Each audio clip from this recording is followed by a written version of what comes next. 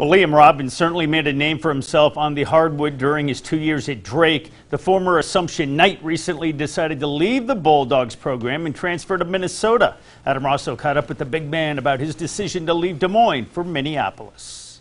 It kind of entered my mind towards the end of the season and stuff like that. I love my teammates, the coaches and stuff like that. I just was seeing what I was doing, and I wanted to see if I could push myself to play for a Power 5.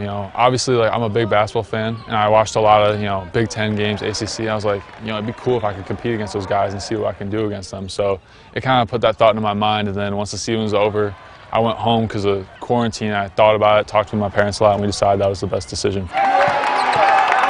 My uncle's the associate head coach there, and my cousin's on the team. And so obviously that's family's a big factor, especially during times like these.